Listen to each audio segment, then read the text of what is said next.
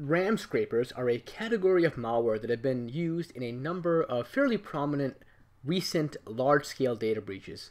Now that said, RAM scrapers have actually been around for quite a while, since about 2009 or so, and RAM scrapers really belong to a broader category of malware known as info stealers.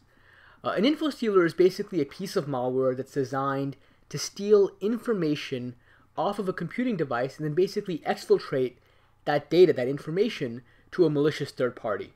Now, some of the more prominent examples of RAM scrapers include things like Dexter, Alina, BlackPoS, and Kaptoxa. In this last example, the pronunciation is actually based on the sounds that the letters make with respect to the Cyrillic alphabet rather than with respect to the Roman alphabet. We often see RAM scraping malware deployed onto point-of-sale terminals, or POS terminals. And point-of-sale terminals are the devices into which you slide your credit card when you buy something at a store. Typically, the point-of-sale terminal will have a special magnetic card stripe reader.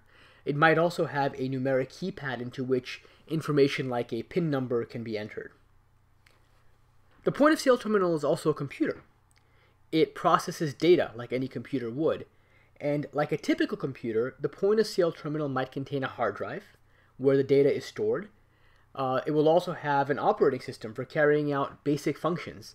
In many cases, that operating system will be a general one that's maybe widely available.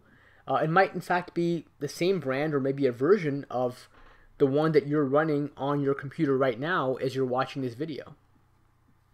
The point-of-sale terminal might also have a network connection so that it can communicate with other devices, typically communicating data out to other devices. For example, that network connection could be used to do things like transmit credit card transaction details with the back office, validating those details, and so on and so forth.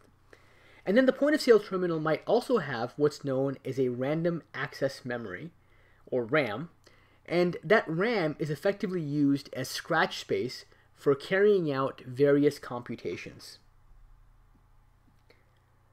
Because it's a computing device, it's possible for some malicious party to install malicious software or malware onto a point-of-sale terminal.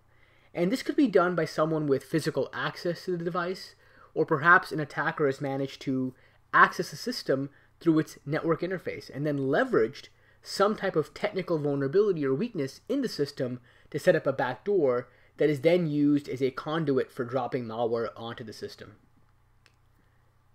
Your credit card or debit card has a magnetic strip on the back, and stored in that magnetic strip are pieces of information related to your account. For example, your credit card number, the expiration date, the card verification code or value, typically that's referred to as the CVC or CVV. And these are the additional digits actually that you see on your credit card, but which are not part of the credit card number itself. You'll often see them on the back of your card, for example. But in any case, imagine that you're buying something in a store and you slide your credit card into the reader on the POS terminal as part of a transaction. Pieces of information like your credit card number, the expiration date, the CVC or CVV values are read into the terminal and processed to allow that transaction to proceed. Now, because point-of-sale terminals are handling sensitive data, things like credit card numbers, they have to have some security measures in place. And these measures are actually mandated as part of the Payment Card Industry's Data Security Standard, which is often abbreviated as PCI DSS.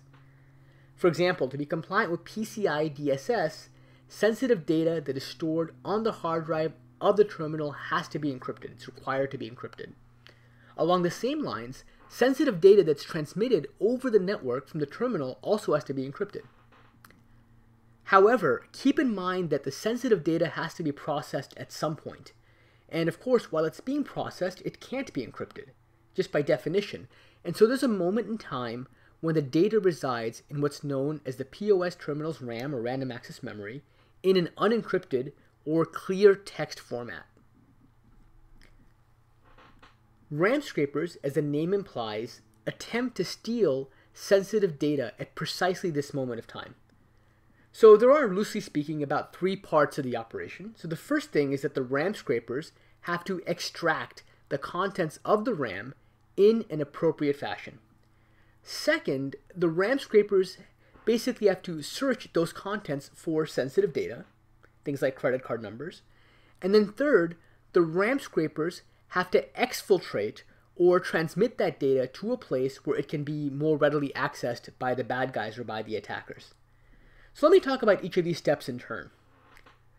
To extract the contents of the RAM scraper first identifies the processes corresponding to particular running software applications that might be of interest on that system.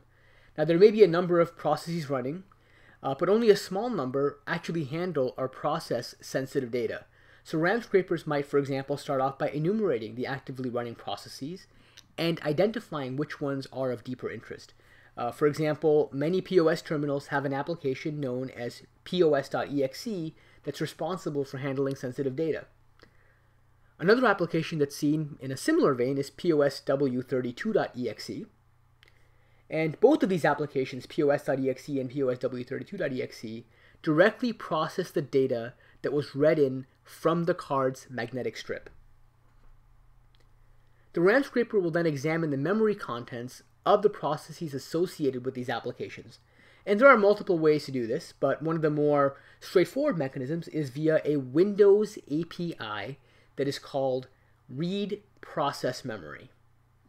And this Read Process Memory call will take the memory contents associated with the process in question and put those memory contents in a data structure known as a buffer where they can be analyzed.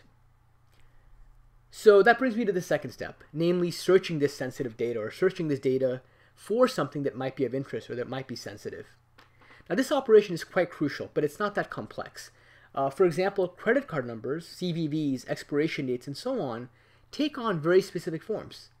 In particular, credit card numbers typically comprise a sequence of 16 digits. More so, these digits conform to certain well-understood patterns. Also, credit card numbers in particular have to satisfy what's known as the Lund test. And this Lund test basically involves adding the digits on the card together in a certain way and then checking if they satisfy a particular mathematical property. The idea is that if the criteria are not satisfied, then the sequence of digits does not constitute a valid credit card number. But the flip side may not be true. For example, it's very possible that a 16-digit sequence of numbers will satisfy this Lund test or Lund criteria and still not be considered a valid credit card number. But for the most part, this test turns out to be a good sanity check, if you will, and it basically allows you to eliminate many erroneous possibilities for credit card numbers. The upshot is that at this stage, the RAM scraping malware can identify candidate credit card data that is stored in the memory of the point-of-sale terminal. And this candidate credit card data can be stored in a file on the POS terminal itself until it's ultimately exfiltrated. So that brings me to the final step, which is to exfiltrate this data. One approach would be for the attacker to physically access the system and copy the file containing the candidate credit card data. Of course, this approach is not going to scale well because it requires physically accessing the system, but I do think it's worth pointing out that physical access is not entirely untenable either. For example, you may have a rogue store employee involved in the heist, and they could certainly do it. But a second approach would be to use the network connection on the POS terminal. The attacker can either access the system directly through this network connection, or alternatively, and perhaps more scalably and more preferably, they can have the RAM scraping malware transmit the file containing sensitive data to another system that itself can be more readily accessed by the attacker. So at this point, the attacker has access to a large swath of candidate credit card data. They've got the numbers, CVV codes, expiration dates, and so on.